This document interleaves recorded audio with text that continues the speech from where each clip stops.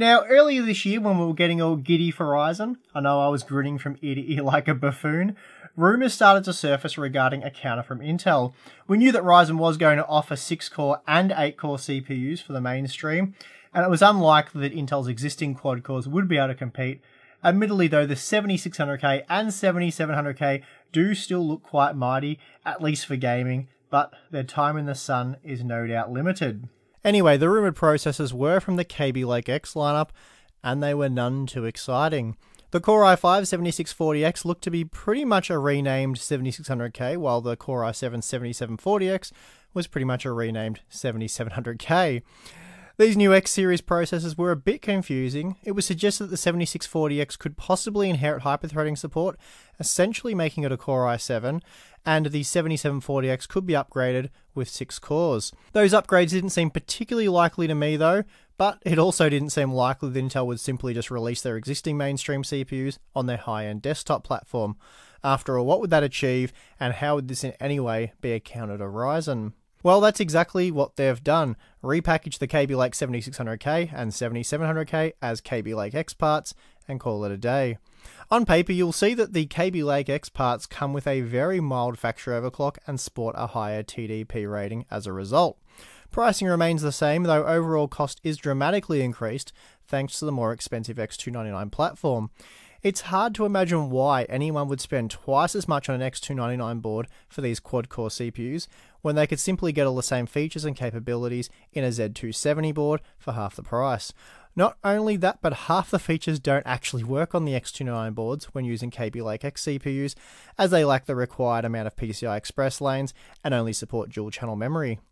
Anyway, all this mess aside for now, how does the Core i5-7640X and Core i7-7740X perform, and are they faster than the mainstream Kaby Lake options? Well, let's go find out. As I just mentioned, the Kaby Lake-X CPUs still only feature a dual-channel memory controller, unlike the Skylake-X parts, such as the 7800X, which do boast quad-channel memory support. What this means is, we see the same 31GB per second of memory bandwidth when running DDR4 3200 as we did with the 7700K and 7600K.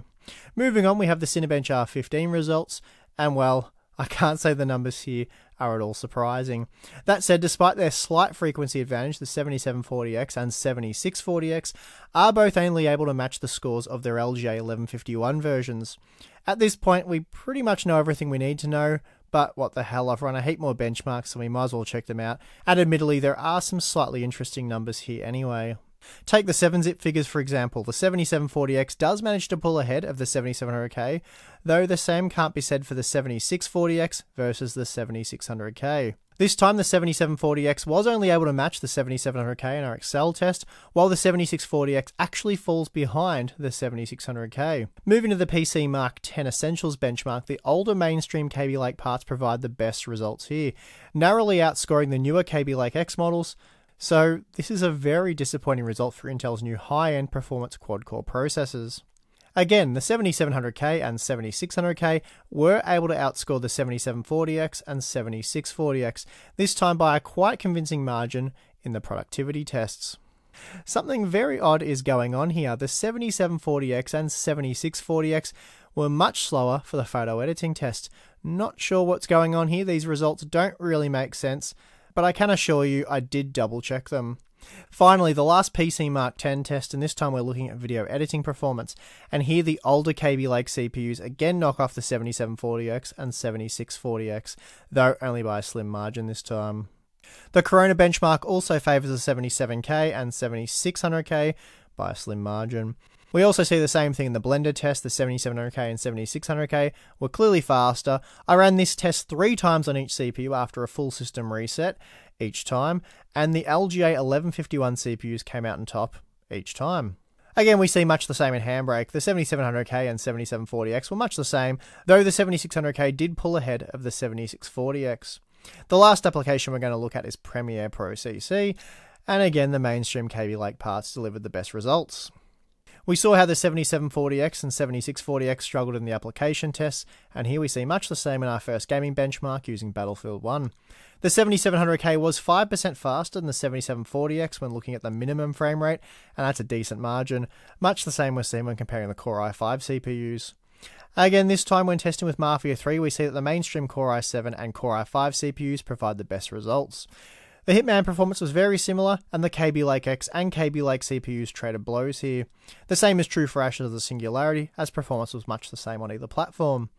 Now, if you thought Kaby Lake-X looked pretty ordinary so far, things are about to get a lot worse. For no added performance, in fact, more often than not, we saw a reasonable decline in performance. The Kaby Lake-X CPUs consume between 15 and 20% more power under load in our Excel test.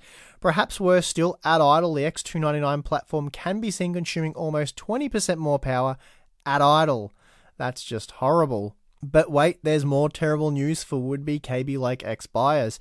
Here we see, under extended periods of load, the 7740X and 7640X consume over 40% more power. What? Okay, let's wrap up this mess. Okay, so going into this review, we already knew that Kaby Lake-X wasn't really going to be any good. In fact, quite the opposite. This was mostly down to the fact that these quad-core CPUs really have no place on the high-end desktop platform. No less one they can't actually fully drive. However, adding insult to injury is the weaker performance and increased power consumption. The performance issues could easily be blamed on the X299 board that we used. After all, the motherboard manufacturers do seem as though they're being used as a bit of a scapegoat for this messy release by Intel. That said though, the ASRock X299 Taichi that we used was absolutely flawless when testing the higher end 7800X, 7820X and 7900X CPUs. Even so, I did a bit of looking around to see what others found. The slightly weaker performance seems to be a platform issue, as other reviewers, using a varying range of hardware, found the same mixed results as me, with Kaby Lake-X being slower for the most part. The confusing power consumption figures that I found certainly haven't been seen by all. In fact, ProOverclockers found the 7740X to consume 15% less power than the 7700K when comparing total system consumption. They used the Asus Prime X299 Deluxe motherboard, for those wondering. Meanwhile, LAN OC found the 7700K and 7740X to consume roughly the same amount of power under load, though at idle the 7740X was 16% hungrier, and again they used the Asus Prime X299 Deluxe. So already, two reviews that are quite conflicted. Then lastly, I'll mention the Vortez review, which found similar numbers to me. Under load, the 7740X system ate up 35% more power than the 7700K, and they used the Gigabyte Aorus X299 Gaming 3. So blame it on Kaby Lake-X, the Rush platform in general, or perhaps just the different testing methods used by reviewers. Anyway, we all seem to agree that overall Kaby Lake-X is actually slower than Kaby Lake, and that's obviously very bad. In the end, the Core i7-7740X and Core i5-7640X make absolutely no sense. I can't think of one good reason why they exist. Honestly, what was Intel thinking? Wrapping things up, I'll quote myself from my Intel Core X vs AMD Threadripper video published at the start of Computex. Perhaps even more puzzling is the $240 Core i5-7740X, which is another quad-core part, though it lacks hyperthreading support, so just 4 threads are on offer here. So for $20 more than the Ryzen 5 1600, Intel's giving us a traditional Core i5. I won't bother reading out the specs for this one. I'm pretty sure it's going to be a waste of your time, kind of like another Core i3 7350K situation. I'll pretty much simply tell you guys, don't buy it. And here we are, 5 weeks later, and I'm telling you guys not to buy a Kaby Lake-X CPU. Who saw that coming? Anyway, I'm glad to have this one out of the way and off my chest. I'm done with it. I'm not going to bother overclocking these chips, delidding them or anything like that. They simply shouldn't exist, you shouldn't buy them, and so that information really shouldn't be relevant. Next up for the Core X series, I do plan to compare the Core i7-7740K head-to-head with the 6-core Core i7-7800X to see if it's worth spending that little bit extra on the more high-end part, and of course you do get those extra cores. And for that comparison, I will be comparing them overclocked as well as stock, and when it comes to the value aspect, I will be taking the entire platform cost into consideration for that battle. After that, I'll be updating my Ryzen gaming results and comparing them with the equivalent Intel CPUs, so stay tuned for that. Also, if you liked the video, please take a moment to hit the like button, that really helps us out, and subscribe if you haven't already, and hit that little notification bell so you will be notified of our videos as they go live. I'm your host Steve, see you again soon guys.